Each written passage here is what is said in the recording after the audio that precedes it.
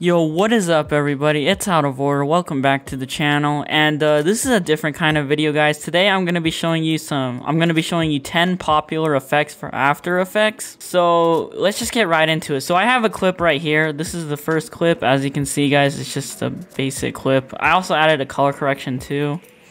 And if we go down here, you'll see that I got Z depth on. So, we got the world layer. We got the gun green screened out.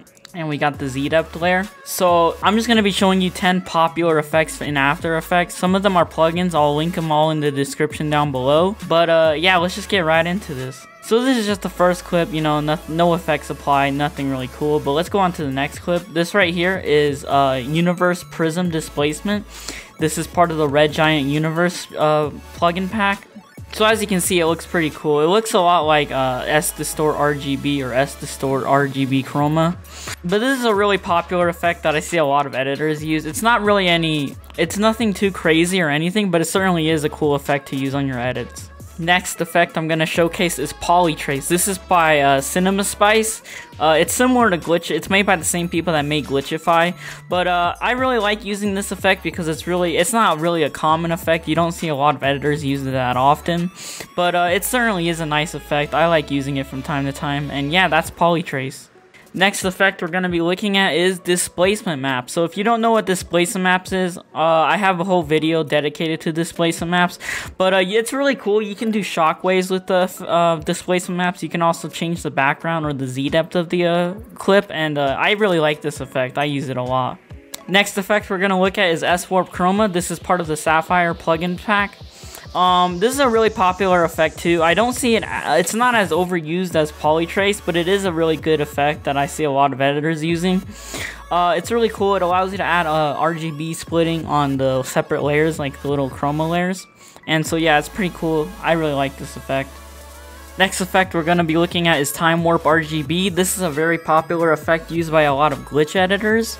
So yeah, a lot of glitch editors use this effect. They also use BCC Video Glitch and Twitch and a bunch of other stuff.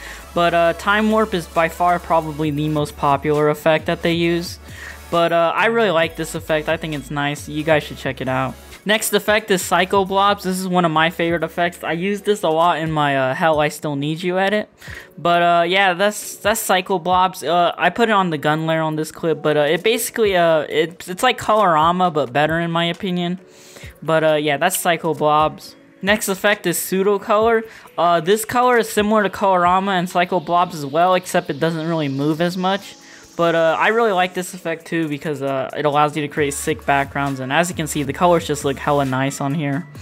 But yeah, so that's Pseudo Color, one of my favorite effects, and yeah. And probably the most popular effect and probably most hated effect on here is Glitchify. Glitchify, it is pretty hated by some editors. I know a lot of editors hate Glitchify, but honestly, I don't really have a problem with Glitchify. If you like Glitchify, then use it in your edit, you know? But yeah, that's Glitchify. Let's move on to the next effect. And coming in for second place at most hated effect is AE Pixisor. This effect is also kind of hated by some editors.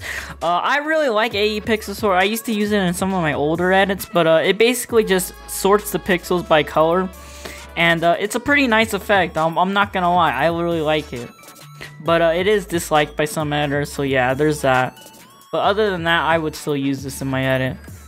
And coming in at our last effect that we have for today, we have S-Glint Rainbow. Now another really popular effect that a lot of editors use. I prefer S-Glint Rainbow over regular S-Glint, but then again, that's just me. But there you guys have it. I hope you guys enjoyed these 10 popular effects in After Effects. Drop a like if you enjoyed the video. Subscribe to stick around. I'll be making more editing videos in the future, so subscribe to stick around for that.